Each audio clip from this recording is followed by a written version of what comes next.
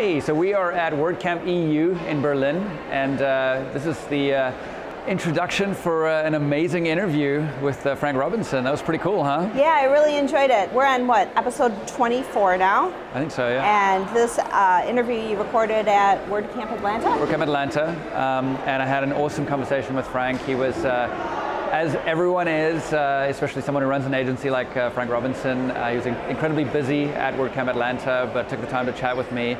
And yeah, he's got kind of a unique story about, so Tim introduced me to Frank, okay. and said you have to have a conversation with him, because Frank just spontaneously came up to Tim Cantrell, who is in our customer service team, and said that Wordfence literally saved his business. Yeah. And I was like, okay, cool, but I mean, it sounded like a lot, you know, but when I had this conversation with Frank, it became clear that that was actually the case. Yeah. And you know, we talked about a lot. We talked about Atlanta and what an amazing city it is and how it's been growing over the years, and how culturally vibrant it is and so on. Yeah, and then we got on to talking about what happened to him and what happened to 70 websites that he managed. And I won't kind of ruin the interview, but it's a pretty amazing story. Yeah, and I also really love the part of the interview where he talks about why he chose to just focus on one vertical for his business, and why that really mattered to the success of his agency. That was really awesome. Yeah, I totally agree. And you know, as an entrepreneur myself, that really resonated with me. It seemed really smart. Well, again, you know, I don't want to spoil the interview, but I would encourage other entrepreneurs and folks who run agencies in particular to really pay attention to that, because I think it's a super smart move to kind of focus on a narrow vertical, and Frank really goes into that. So without further ado, here is Frank Robinson.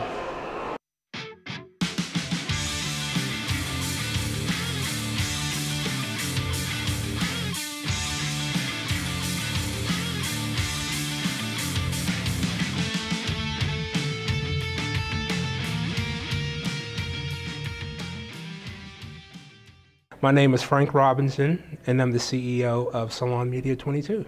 Yeah, I founded the company about 10 years ago. Mm-hmm. And as a result of creating Salon Media 22, it had just changed my whole world and my whole perspective on web designing and technology. Prior to that, I was just a freelance developer working on different projects and what have you. And one of the things that I realized is that I'm competing against so many other freelance developers. So decided to kind of just concentrate on one channel. And at first it was musicians.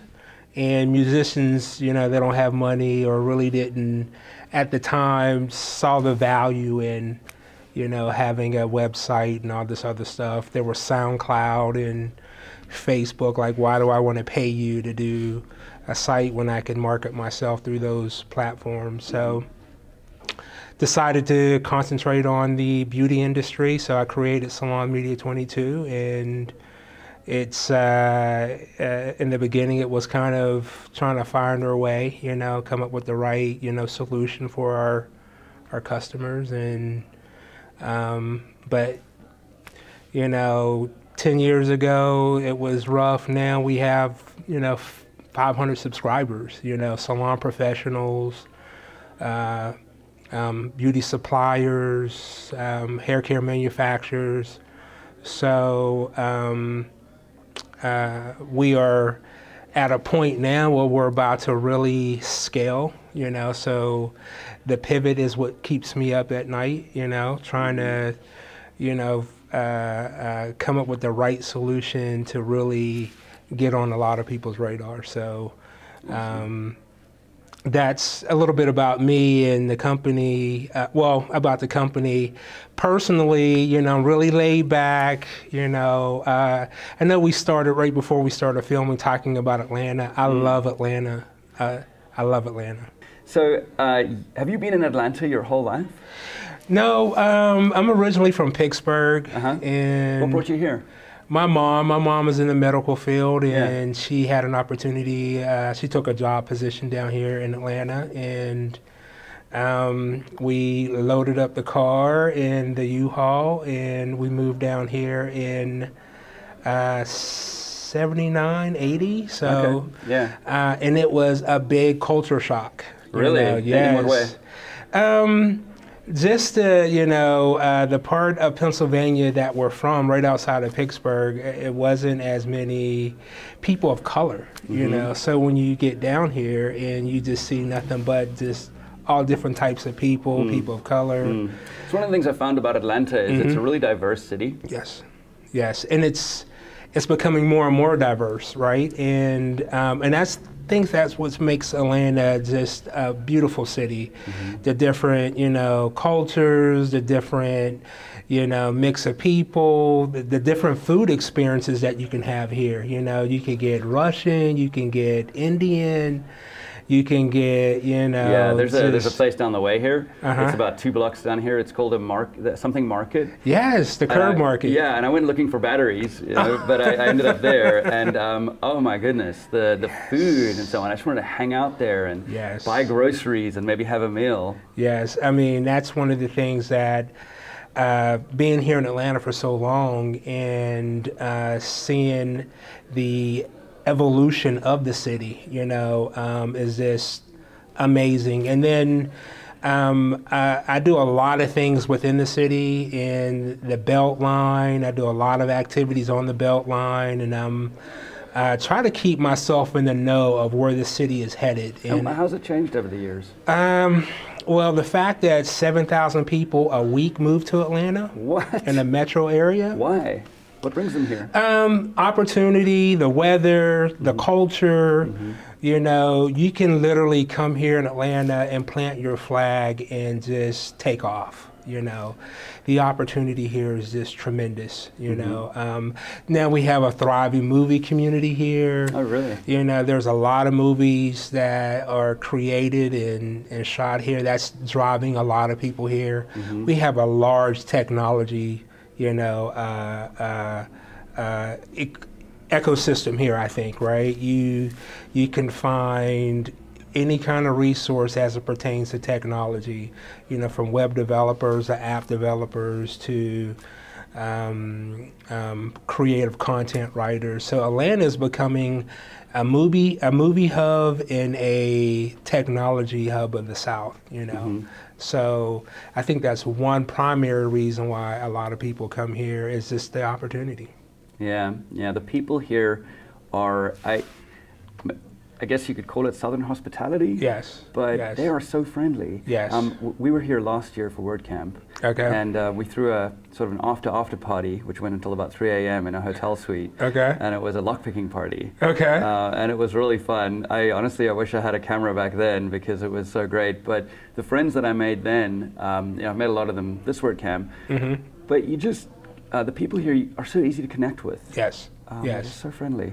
And I think that's just a part of the South, right? And especially what's unique about Atlanta is, the whole phrase about Atlanta, we're too busy to hate, right? And I love that. And that's true, I think the history, with Dr. King and the civil rights, being the epicenter.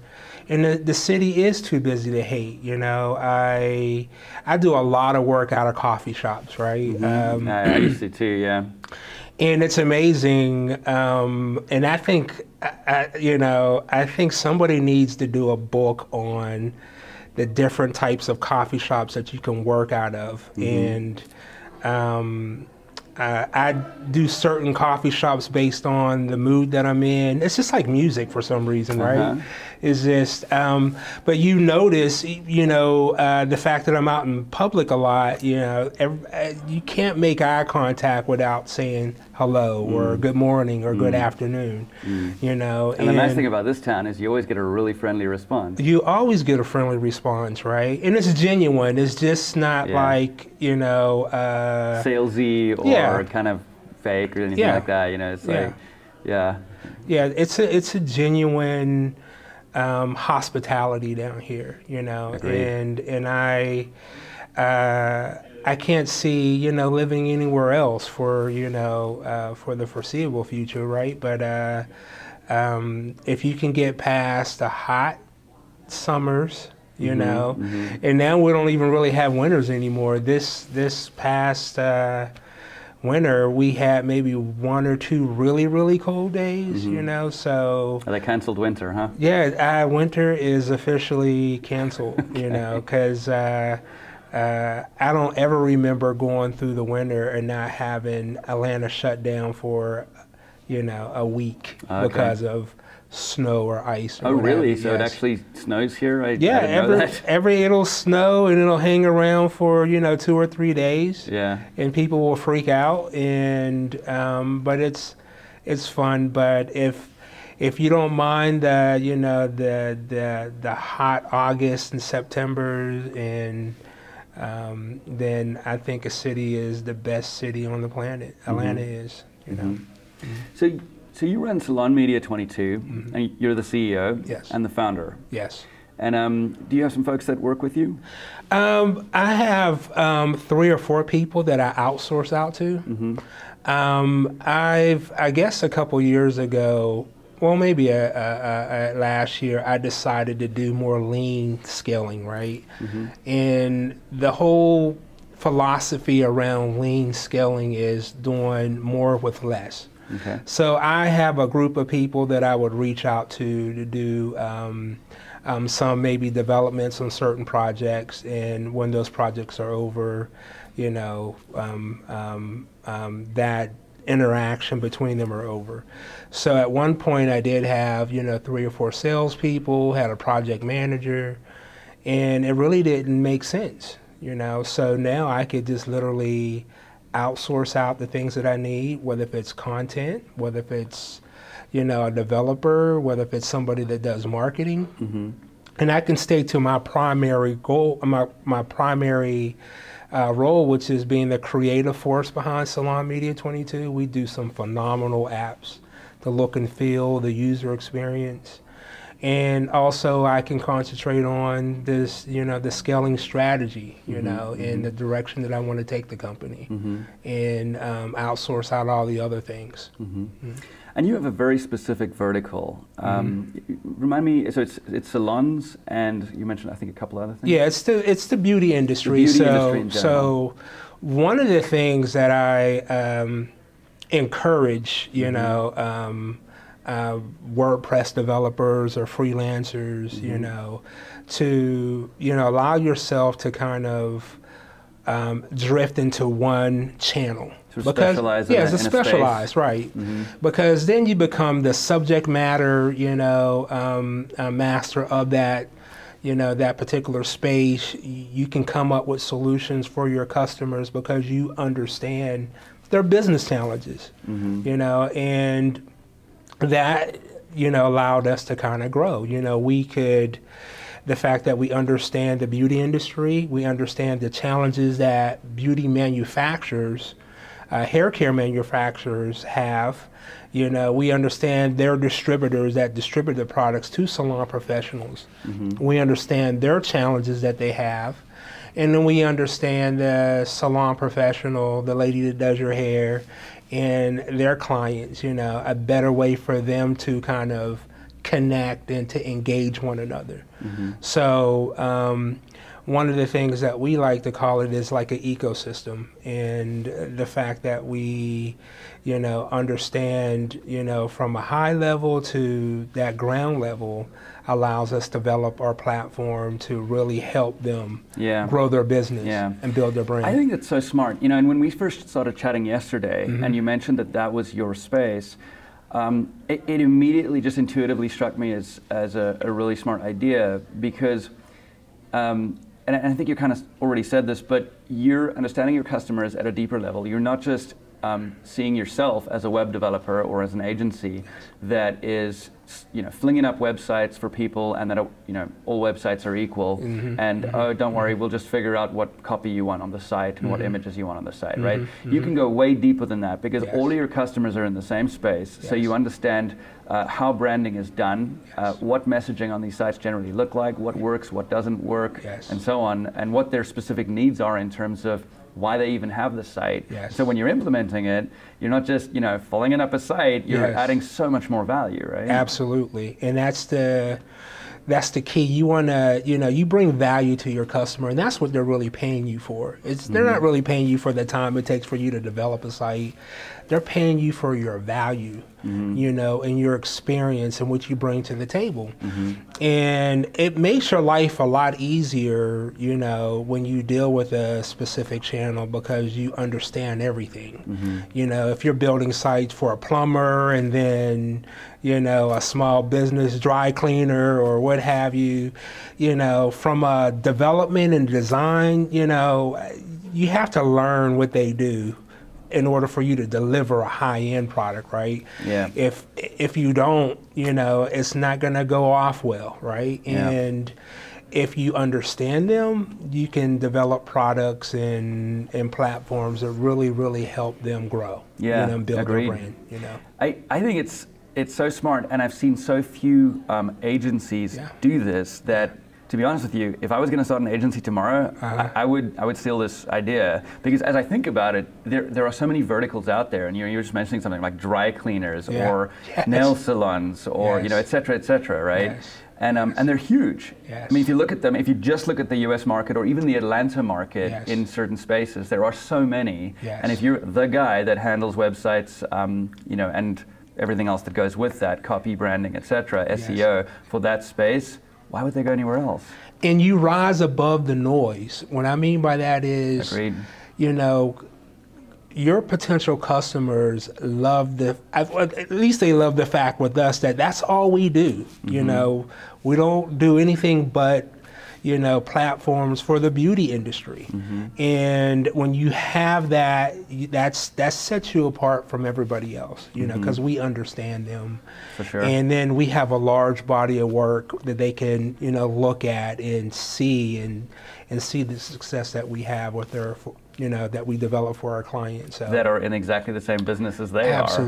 Absolutely. Yeah. And that's how, believe it or not, just to back ourselves into how I got familiar with Wordfence. So years ago, we were cloning our salon sites. Okay.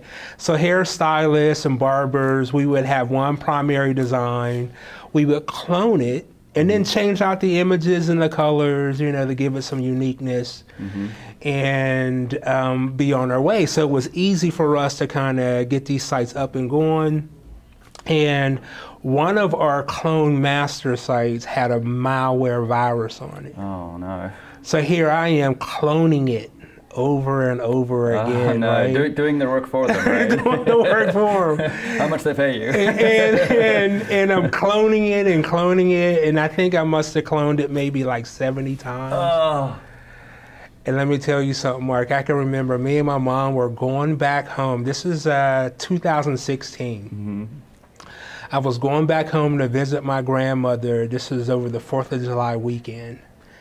And I started getting calls from my clients on the road, right? Like, hey, something is screwy going on with the site. Wow. So I really couldn't do anything on the road. When I got to the hotel, I fired up my laptop, and sure enough, there was all kind of crazy things going on with all of the sites, and had to literally kind of turn around the next day to get home to kind of, mitigate this, right? Wow. And ironically enough, it was the base 64 virus, I believe it was, and they planned it perfectly to happen over a long 4th of July weekend, right?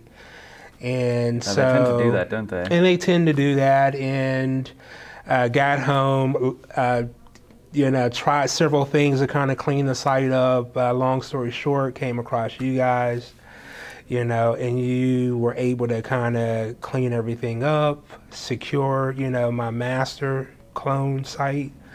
And I was able to kind of rebuild most of the sites. I've lost some customers behind that. But what that taught me is that you have to think about security in the forefront. I think a lot of smaller developers really don't, pay attention to the importance of it. Had I had, and it was a valuable learning experience for me. I had to have gone through that. I've learned so much about that, right? And now that I, use your product, I can sleep at night because I know that, my sites are well protected. I'm not going to have to worry about getting that call like, hey, I get this malware detected screen that, a client will send me, right? And it allows me to kind of concentrate on my business, and I'm not worrying about, the security aspect of my sites. So I must admit, I'm a little emotional, actually. I created Wordfence because my site got hacked. Okay. And I was hacked by the Tim Thumb vulnerability back in 2011.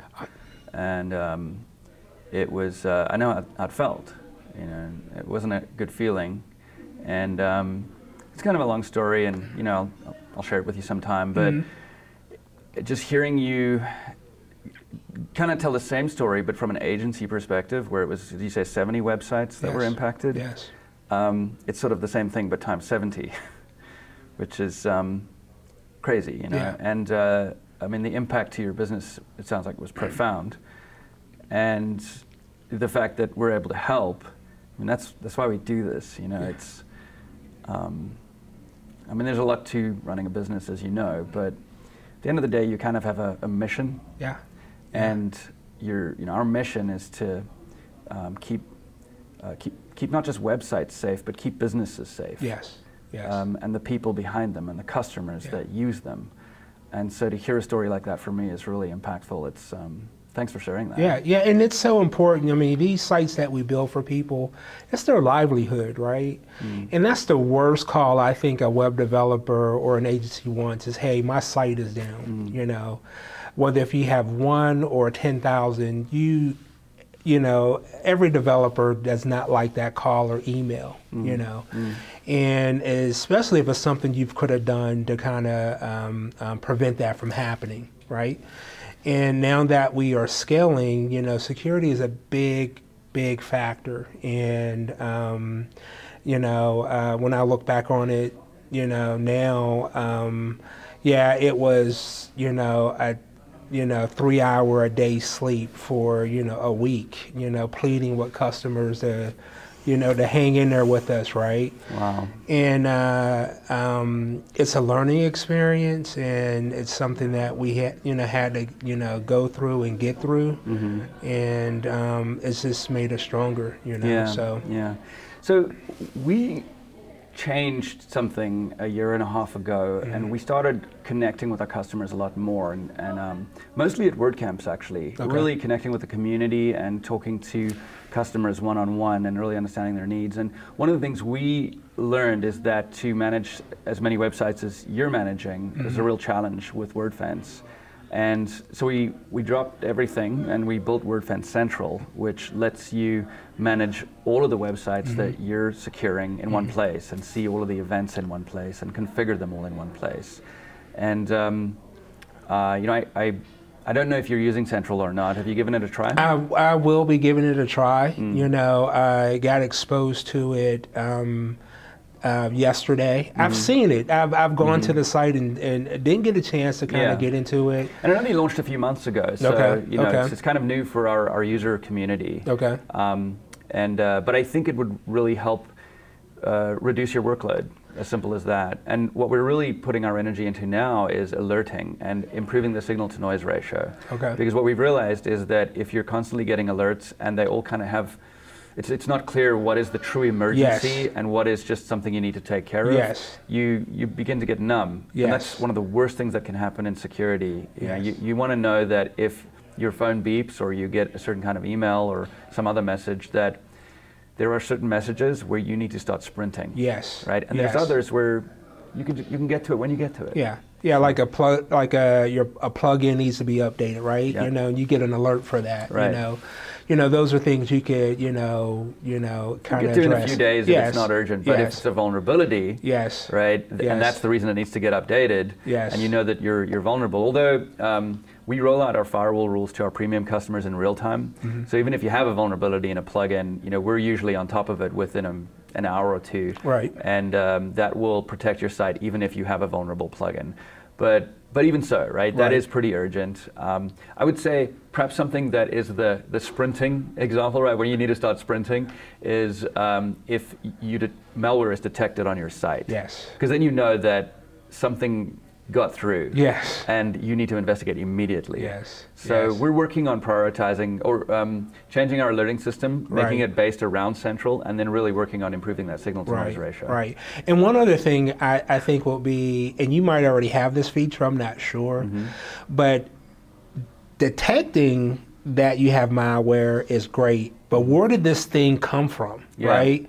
If somehow, you know, what was the vector? Yeah, what's the vector? Did this come in through a plugin, or did this come in through, an admin or something weak, right? Because when I was going through that,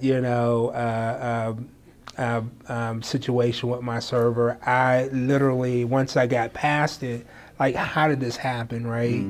And how can I, prevent it? And if it happens again, I want to be able to know where these things are happening. What was the underlying cause, right? Exactly.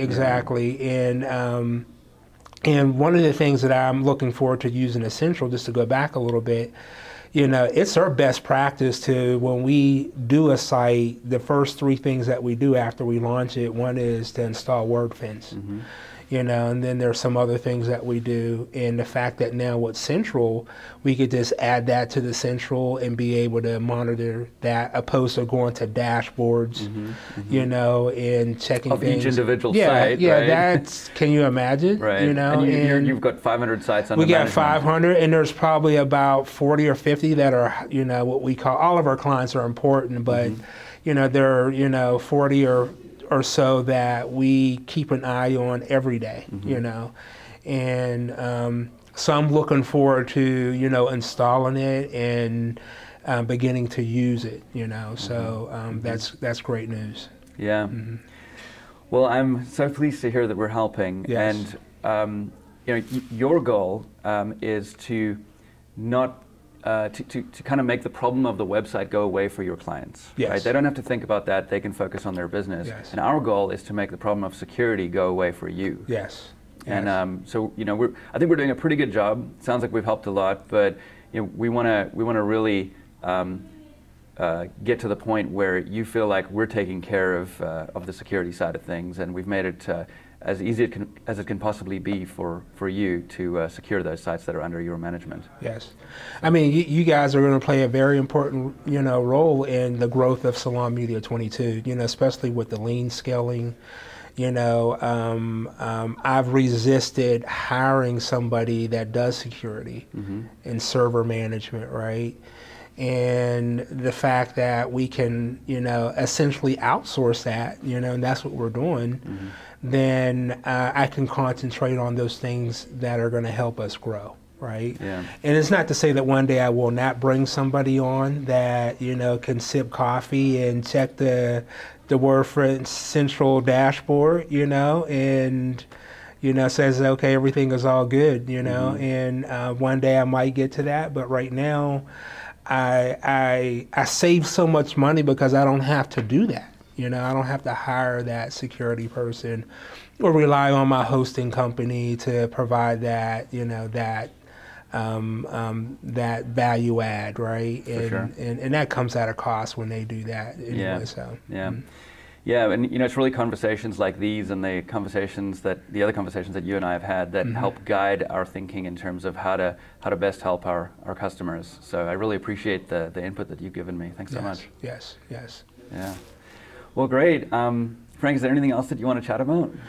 No, I'm glad that you guys are here. I met the gentleman last year, and every time I come to Wordfence, I look for you guys, and I know yesterday I kind of made them laugh when I said, hey, if I ever have another child, boy or girl, the name is going to be Wordfence, and so. And I think I said to you, please don't do that to the poor kids. so at least, their nickname will be Wordfence or WF, right?